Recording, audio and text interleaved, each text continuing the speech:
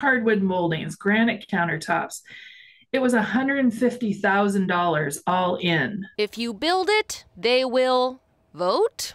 How's this for getting your point across to lawmakers? A couple weeks ago, we actually, AARP, put an ADU on the Capitol campus down in Olympia so legislators could actually see it. So they can see it and they can consider the question, should ADUs, short for accessory dwelling units, be allowed in every Washington neighborhood, along with duplexes and fourplexes?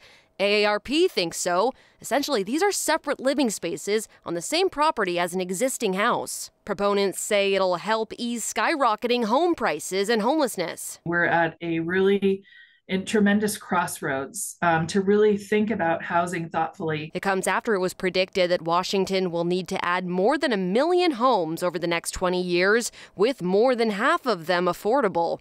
This Washingtonian supports the bill. I have a disability.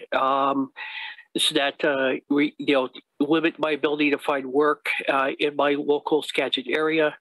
I would appreciate housing close to light rail or bus rapid transit, and I believe this bill is a vehicle to that. House Bill 1110 passed overwhelmingly on a bipartisan 75-21 vote. Still, the pushback's been strong from local leaders like the mayor of Kent. It will also require significant upgrades to existing water and sanitary sewer systems and will result in dramatic increases in utility fees. The mayor of Woodinville thinks the choice should be local. This bill ignores local conditions and context and threatens to destroy good local planning, even when that local jurisdiction is already accommodating massive growth.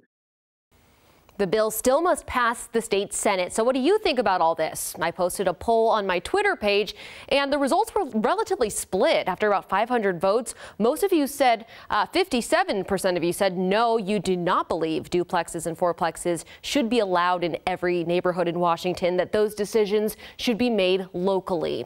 Reporting live in studio, I'm Maddie White, King 5 News.